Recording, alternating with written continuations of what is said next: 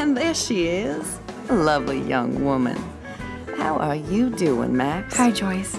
It's nice to see you again. You look the same. Like I'm still a waitress at Two Whales after all these years.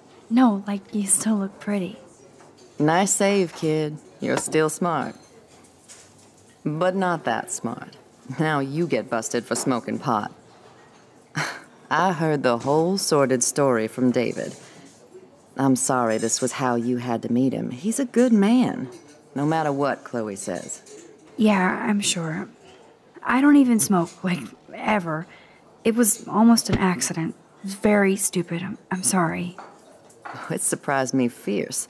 I was hoping you could be a good influence in her life now. I will be. Promise. I know things were hard for you and Chloe. I feel bad I didn't call.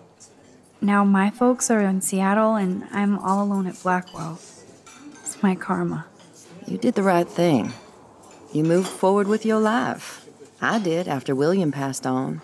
Chloe chose to stay angry. Anyway, I hope we see more of you. Chloe needs an old friend again. Joyce, I am so sorry about William. I have great memories of him. I'm glad, Max. That was his gift to us. Wonderful memories. Even if Chloe doesn't understand yet.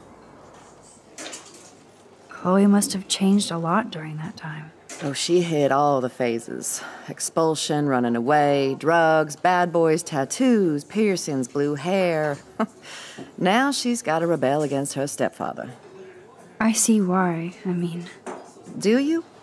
He's not as much of a hard ass as you think.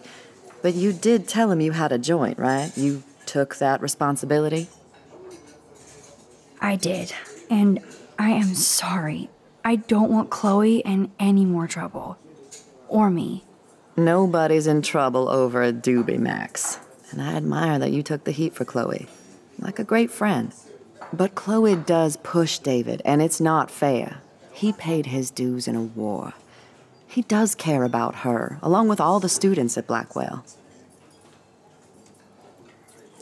I get it, Joyce.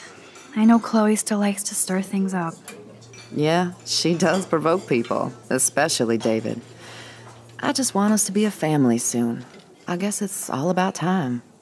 I think you're right, Joyce. So, now let's get down to the nitty-gritty. What do you want to eat?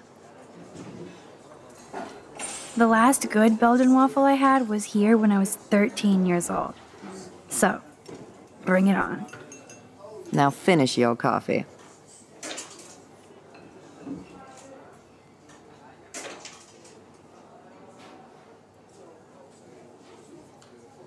One Belgian waffle for the hungry girl. Pronto? This is like fourth dimensional deja vu. I keep going back in time.